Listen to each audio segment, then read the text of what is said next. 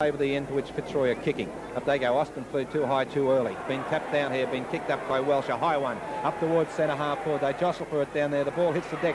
Gallagher backs back into the pack, looks for the free kick. Not on. A chance for Gallagher. The ball's pushed out to him. A hand pass comes across the wood. Park. A certain goal. 4 points to Greg Parke. So Footscray now right back in the game. 2 goals in the space of 60 seconds.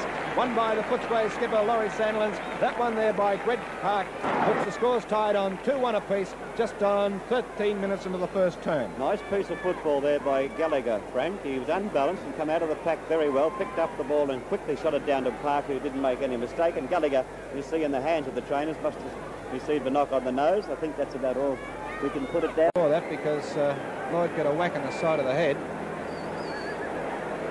So a free kick. Footscray's way, the short pass is on here. Up they go, and the mark taken by Greg Parke. Well, you only have to go to sleep or go to sleep for a fraction of a second, and Parke certainly can create the loose man. He's only 25 metres out from goal, about 10 metres in from the boundary line. Already kicked 1 goal. A goal from Greg Parke would tie the scores. In he comes now. Kicks accurately too. That's 4 points kicked by Greg Parke. So we see Parke get his second goal, and 18 minutes into the second term, it's Footscray and Fitzroy both on 6 goals, 5, 41 points. Now it appears at this stage, Frank, that Parke will be a thorn in the side of Fitzroy.